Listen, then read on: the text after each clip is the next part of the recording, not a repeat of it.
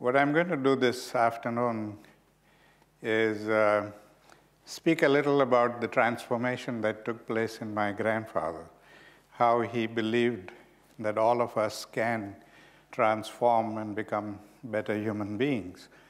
And then I'm going to speak a little about the influence that he had on me when I lived with him as a young boy, and the lessons that he taught me.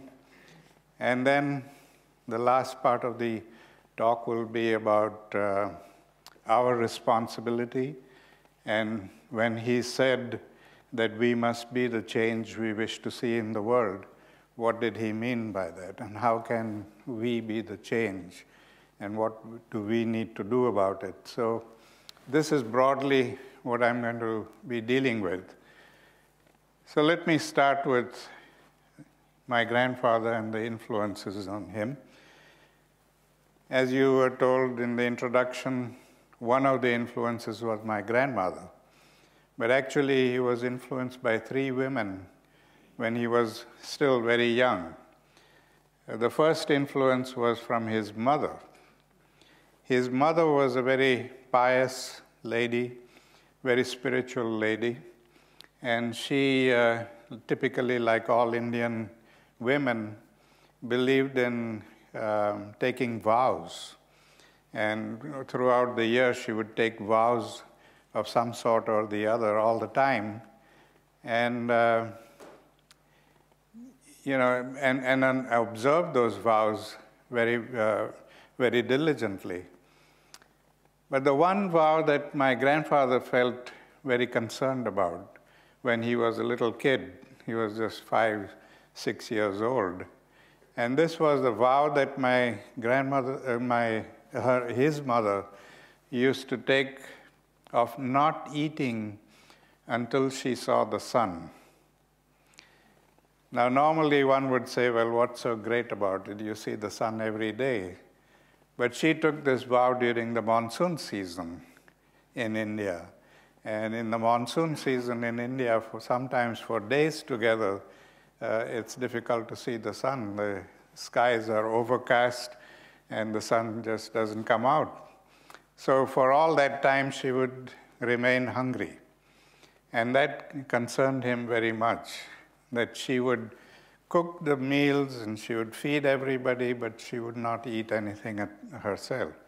So grandfather writes in his autobiography that he used to spend hours sitting at the window and praying to God to part the clouds for a few minutes and let the sun peep out so that his mother could see the sun and have something to eat. And when this happened, he would call out loudly to his mother, "Come quickly to the window, the sun is out." And sometimes by the time she could leave what she was doing and come up to the window, the sun would be covered up again. And she would just smile and say, "Well, God doesn't want me to eat today, so that's okay, no problems." But that kind of spiritual devotion played a very important part in his life there. The other lady who influenced him was his nanny. Now, he was a very frisky young boy. He used to disappear from home and go away, away from home, just follow somebody or follow a procession and disappear. And so they decided to get a nanny to keep an eye on him. But he was also a very fearful young boy.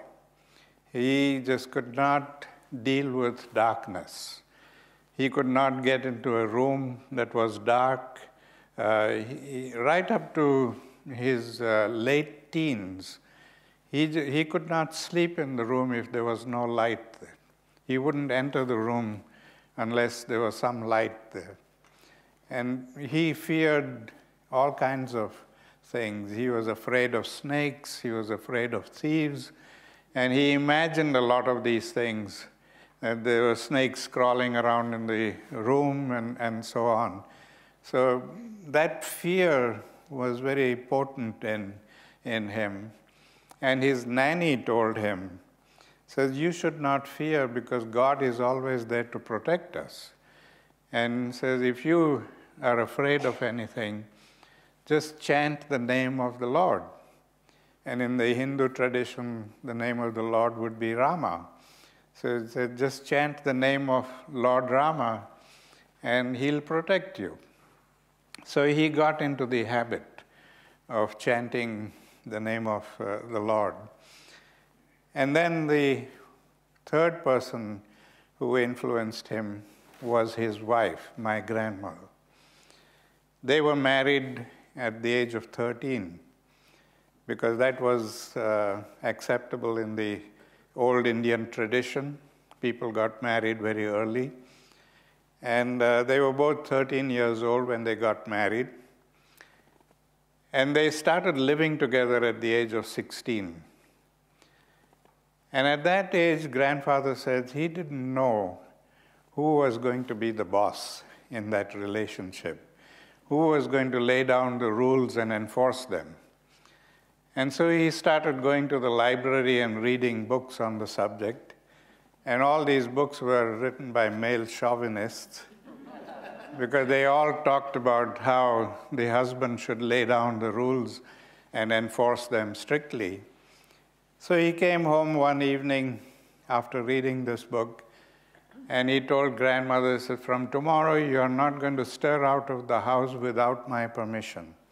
That's the law and you're going to obey it, and I want no arguments about it. And grandmother didn't say anything at all. She didn't retort, she didn't respond to him. She just quietly went to bed, got up the next day, and she continued to do what she always did, continued to go out and visit and never bothered to get grandfather's permission. So after a few days, when grandfather realized that she was not obeying him, he confronted her again and he says, how dare you disobey me? Didn't I tell you that you're not to go out of the house without my permission? And at that point, very quietly, without raising her voice or getting angry, grandmother very quietly asked him, she says, I was brought up to believe that we must always obey the elders in the house. And I believe the elders in this house are your parents. Now, if you're trying to tell me that I should not obey your mother, but obey you instead, let me know so that I can go and tell your mother I'm not going to obey you anymore. And of course, grandfather couldn't tell her to do that. And so the whole matter was settled without anybody losing their temper and getting angry. And grandfather said that that was the most profound lesson in nonviolent conflict resolution that he learned. So it was grandmother who planted the seeds of nonviolent conflict resolution in his mind. And all of these lessons that he learned as a child made him realize that we should not be existing from birth to death, but our life should be meaningful, that we should live a life that is meaningful not just to us, but to the entire society. And so he made it a point every day. When he got up in the morning, the first thing he did after prayers was to make a resolution that today I am going to be a better human being than I was yesterday. And then he would look at all the weaknesses in his attitude and in his character and try to eliminate those weaknesses and become a better human being. And that is how he was able to transform himself. He was, he always mentioned this in his writings, that he came from a very ordinary stock. There was nothing special about him. He wasn't endowed with any particular gifts or anything. He was just an ordinary young boy from an ordinary family, but who was willing to make a difference in his life.